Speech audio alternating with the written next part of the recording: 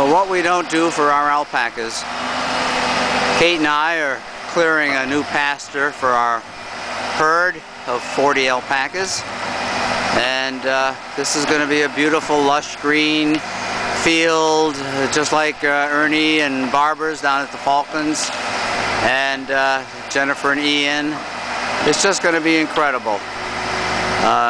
We're going to take another view of this in about 10 years when this is finished, to give you an idea what lush green pastures we have here for our growing herd of alpacas here at Great Rock Alpacas.